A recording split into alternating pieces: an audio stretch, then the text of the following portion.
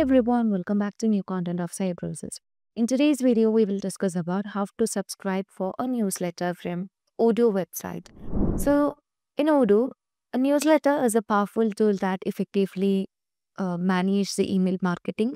It allows you to create and send professional-looking HTML formatted emails to the targeted audience, keeping them engaged and informed about your business. So as you just move on to the email marketing, under the mailing list, here you would be able to find all the mailing lists that are available.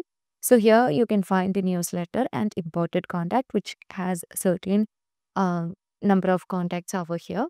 And once we just subscribe to a particular newsletter, that will be appended into this. So this design visually appealing email template using the drag and drop interface or the HTML code and all.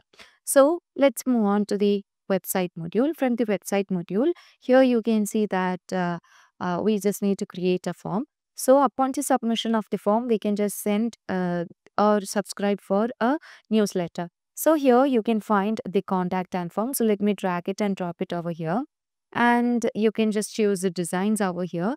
I would like to choose Let's Connect, and let me save the changes that we have made.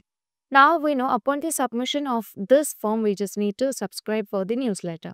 So let me choose this button and again click on edit, and we have to change the action of this button. So under customize, here you can see that the action is set to send an email. Okay. So here we just need to subscribe for a newsletter. So in order to subscribe a newsletter, you can set the action likewise, and here you can provide the name of the visitor, that is the website visitor. I'm going to set the name of the website visitor, and here we can also set the uh, yeah email of the website visitor.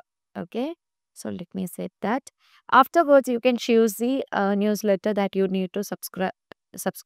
So let's enable that and let's click on submit. So once it's submitted, you can just go to the email, and in the email you can again move on to the mailing list, and under the mailing list, here you can see that as we have subscribed for newsletter, the contact is just increased, and you can find all the recipients over here.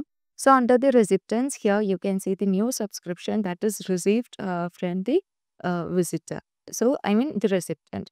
So that's how we just deal with the subscribing of a newsletter in Odoo 18 website. And that's all for today. Thank you for watching the video.